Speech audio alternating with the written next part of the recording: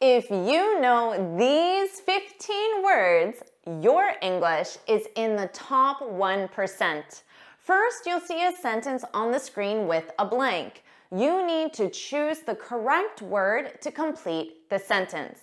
After, you'll learn the definition, pronunciation, and hear real-world examples of natives using the word in context. Are you ready? Welcome back to JForrest English. Of course, I'm Jennifer. Now let's get started. Question 1. The team's efforts have been with periods of intense focus followed by days of inactivity.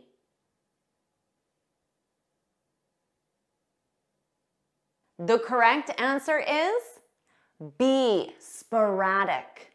Sporadic. This means occurring at irregular intervals or only in a few places scattered or isolated. For example, the power outages were sporadic throughout the day. So this means they didn't occur continuously, they occurred sporadically at different intervals, different times, but not continuously. Don't worry about taking notes because I summarize everything in a free lesson PDF. You can find the link in the description. Let's listen to some real-world examples. I describe myself as a sporadic meditator. We've definitely done it in, kind of sporadic, one-off. That's when we get sporadic results. That's when we get haphazard results. That's when we get inconsistency. That's when we get people that will compromise their values. Question 2, his curiosity led him to read every book on the subject.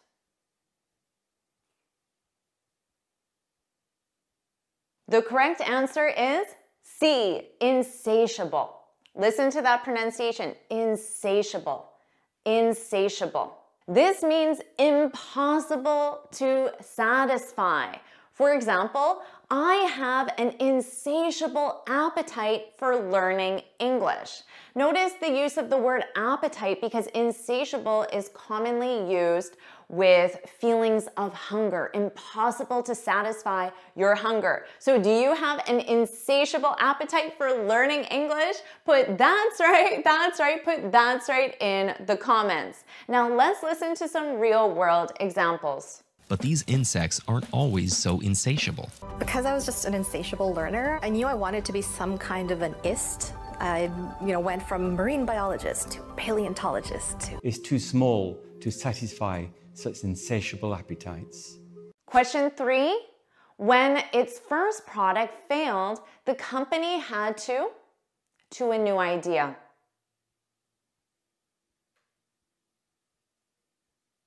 The correct answer is C, pivot, pivot. This means to make a fundamental change in approach or strategy. We pivoted and bought a condo. So this sounds like you changed your approach. First, you wanted to buy a house or maybe even rent a house, but then you pivoted, you changed your approach and you bought a condo.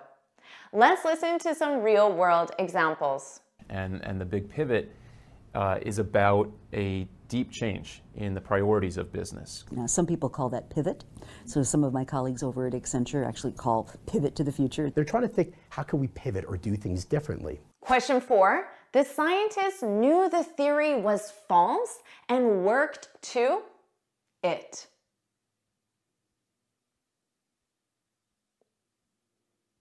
The correct answer is A, debunk. Listen to that pronunciation, D, debunk.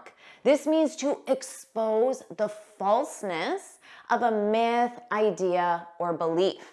For example, I need to debunk the idea that you can't improve your speaking alone because you absolutely can. Do you agree with that? Do you want to help me debunk this myth?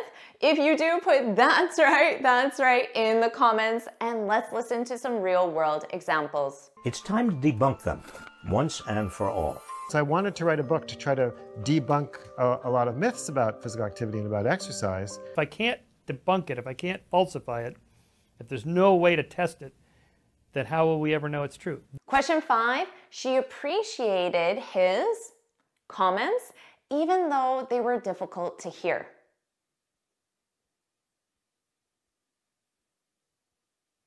The correct answer is B, candid, candid. This means truthful and straightforward. Another word for it is frank. His frank response. You could say her candid answers, her honest, straightforward. Her candid answers impressed the hiring manager. Let's listen to some real-world examples. They're also candid. They're honest, vulnerable, and give lots of feedback. They said, let facts be submitted to a candid world. The solution I found to that was to be very candid with my reader. How are you doing so far? Question 6, her analysis of the situation helped resolve the issue quickly.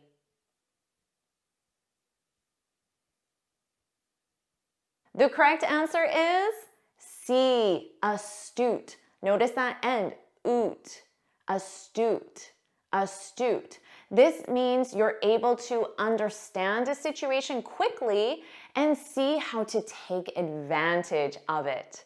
For example, she made an astute observation about the company's strategy. Let's listen to some real-world examples. Yeah, I think that's actually a very astute observation. Mahatma Gandhi actually was a very astute politician. I mean, that's really fascinating and politically astute, obviously. Question 7, she placed her belongings around the room without any thought.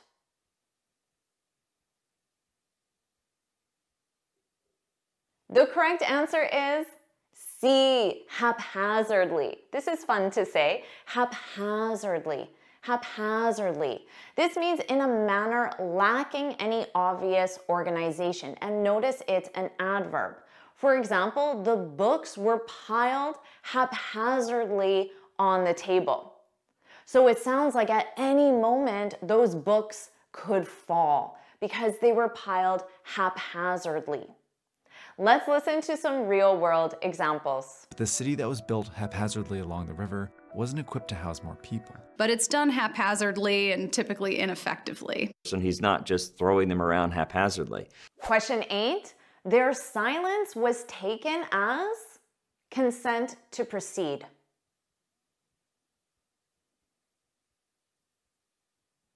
The correct answer is A, tacit, tacit. You won't hear that final T in spoken English, tacit, tacit. This means understood or implied, but without being stated. We often use this to describe agreements. There was a tacit agreement to keep the situation private. So this means that nobody formally said, we will keep the situation private. It was understood without saying it. It was a tacit agreement. Let's listen to some real-world examples. A lot of our knowledge is tacit. It reflects both explicit and tacit racism. But isn't there a signal, a tacit signal, from the retirements of all these congressional officials?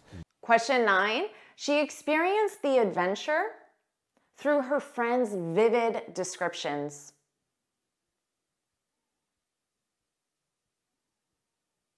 The correct answer is C, vicariously. Notice that K, vicariously, vicariously. This means experience through the activities of other people rather than by doing something yourself.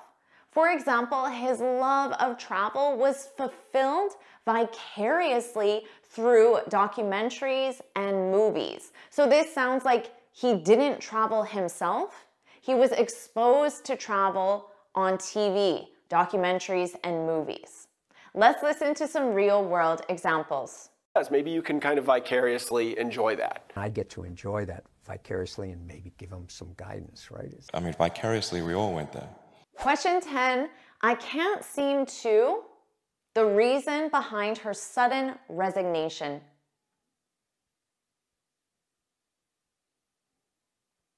The correct answer is C, fathom, fathom. This means to understand someone or why someone acts as they do.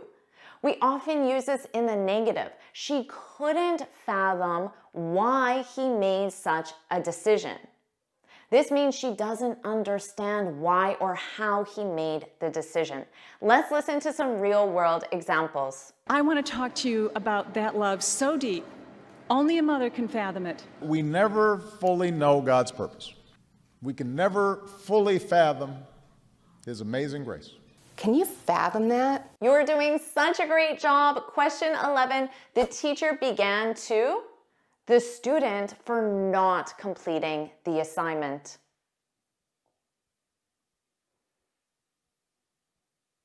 The correct answer is A, berate.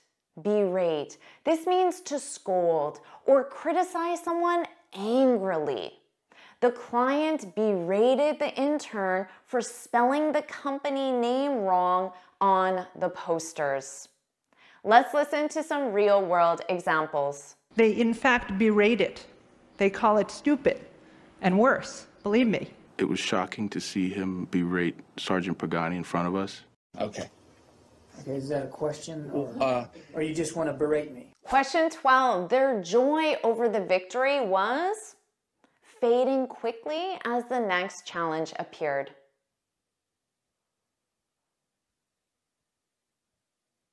The correct answer is A, ephemeral.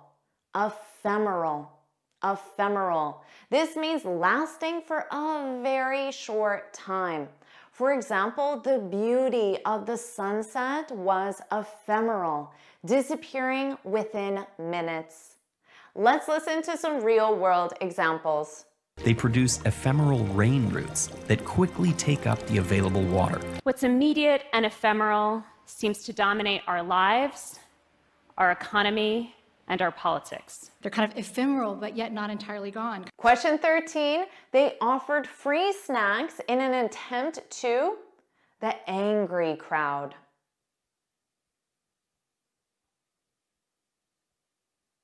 The correct answer is A, placate. Notice that K, placate, placate. This means to make someone less angry or hostile. For example, the intern tried to placate the client by offering to work late. So the intern tried to make the client less angry. Let's listen to some real-world examples. Now, I'm not saying placate him or blow sunshine at him, but I'm saying when it comes from, if he is doing a good job and is coming from an authentic place, let him know. Pulling an object of art to placate part of the public. They passed some of his reforms and tried to placate the people. Question 14, it was how similar their voices sounded over the phone.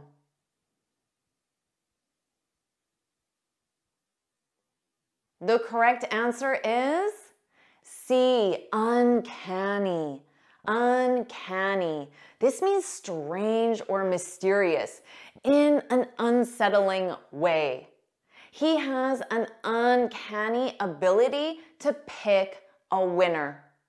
Let's listen to some real-world examples. Professors have an uncanny knack for remembering what they've read, whether it's by another professional or by a student. General Lee was a brilliant tactician who had kind of an uncanny ability in individual battles. Well, I have an uncanny ability to honk off people on all sides of issues. Question 15. Their meeting at the party was pure, as neither knew the other would be there.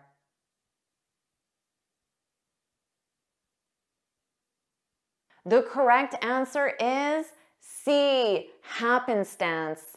This is also fun to say, happenstance, happenstance. This is the same as coincidence, something that happens by chance, not planned.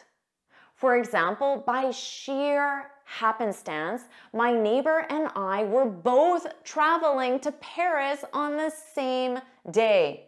Again, this is a coincidence. My neighbor and I did not plan to travel to Paris on the same day. It was sheer happenstance. And sheer emphasizes the coincidence, emphasizes the happenstance. Let's listen to some real-world examples. I didn't just get here by happenstance. I get here because I'm the product of people who were humble enough to not see me and write me off as a villain, but embrace me as a would-be hero in the making. You know, maybe just by happenstance, I happen to be a little bit more embodied.